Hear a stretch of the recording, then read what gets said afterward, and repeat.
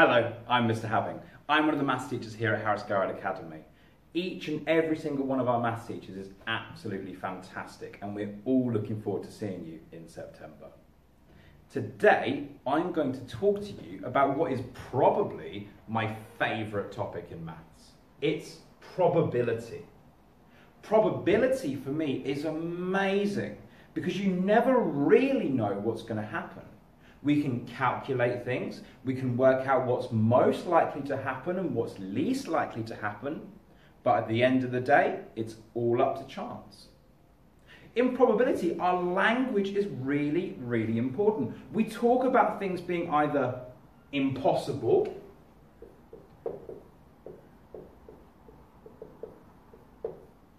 certain, or something in between. We use words like likely, unlikely, rare, common, probable, possible. All these words are connected to probability, and it makes things super confusing. So we as mathematicians, we turn everything into numbers. We say that if something's impossible, then that's got a probability of 0. A 0 probability will never, never, ever happen in the world. On the other hand, if something is certain to happen, that's got a probability of 1. It absolutely 100% will happen. In between, we've got all of our decimals and our fractions to help us describe what's happening. To help you think about this, I'm going to use my favourite teaching tool. This is my fantastic giant spinning wheel. Decide for yourself which one's your favourite colour. My favourite colour is blue. Let's give it a big spin and let's see if I can land on blue. Round and round it goes. Is it going to land on your favourite colour? Is it going to land on my favourite colour? Maybe we have the same favourite colour. Who knows? Round. Amazing. Now, you sitting at home or wherever you're sitting are probably thinking, that's a lie, he did that on purpose, somehow he's rigged it. Genuinely, I haven't rigged it. So let's work out the probability. I've got 1, 2, 3, 4, 5, 6, 7 different colours on my wheel.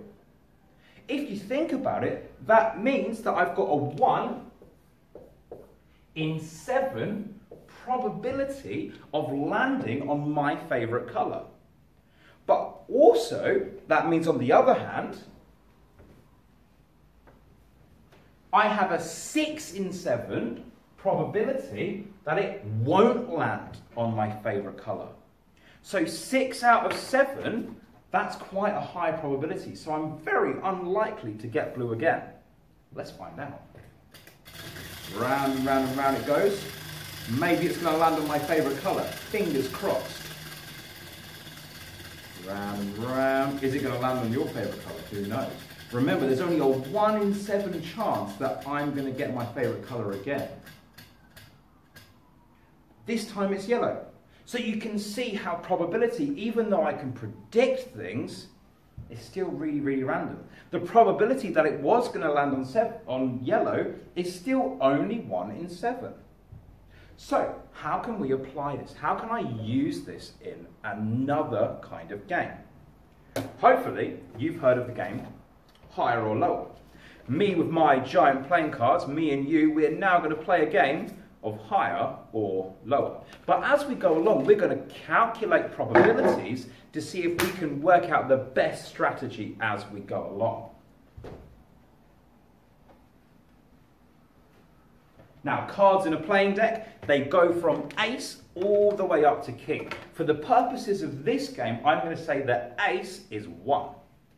So I've got ace, 2, 3, 4, 5, 6, 7, 8, 9, 10, jack, queen, and king.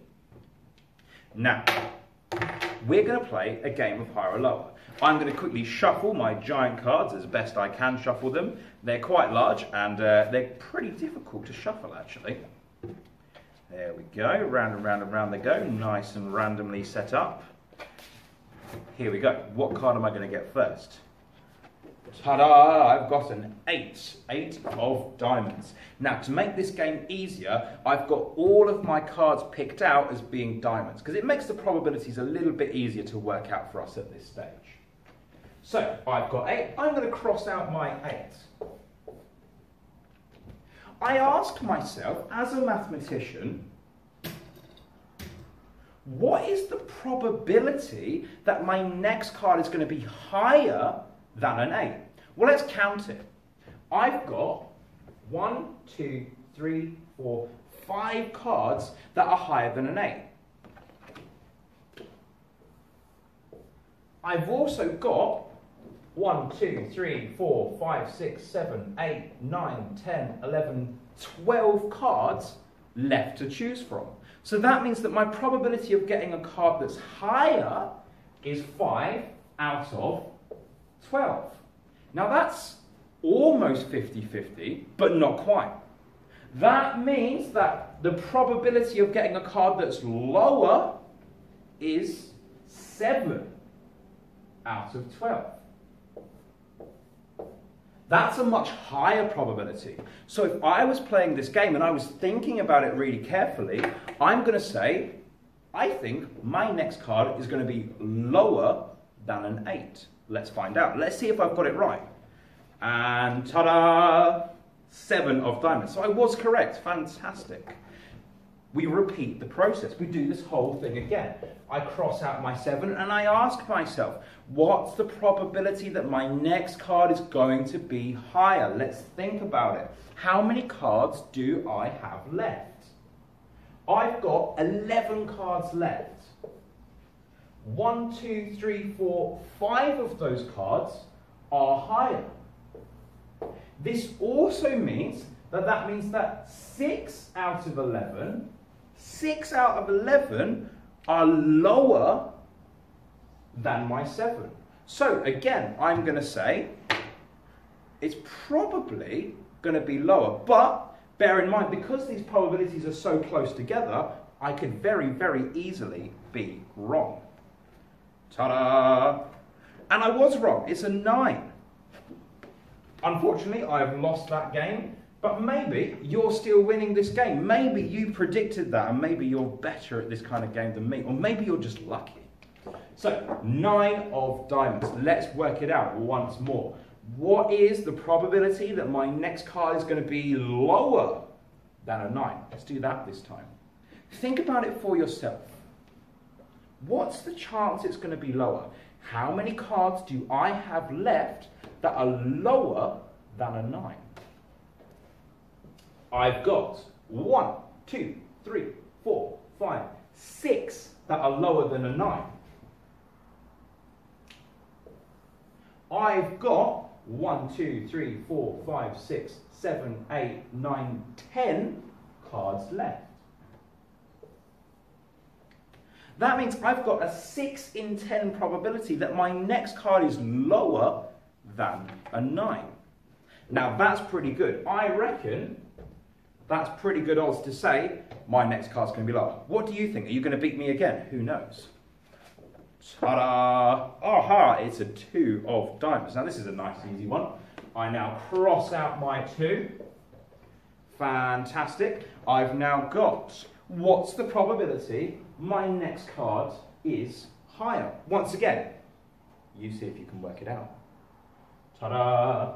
My next card, 1, 2, 3, 4, 5, 6, 7, 8. Out of 9, 8 out of 9 probability my next card will be higher. Is it actually going to be higher? Ta-da! Oh no! Even though there was an 8 in 9 probability the next one was going to be higher, we still lost. And that is what I think is amazing about probability. Even though there is a huge chance, nearly 90% chance, that my next card was going to be higher, it's not quite. I look forward to seeing you in September so we can explore other maths topics like algebra, geometry, and more. Thank you very much. Have a lovely, lovely day, and I'll see you in September.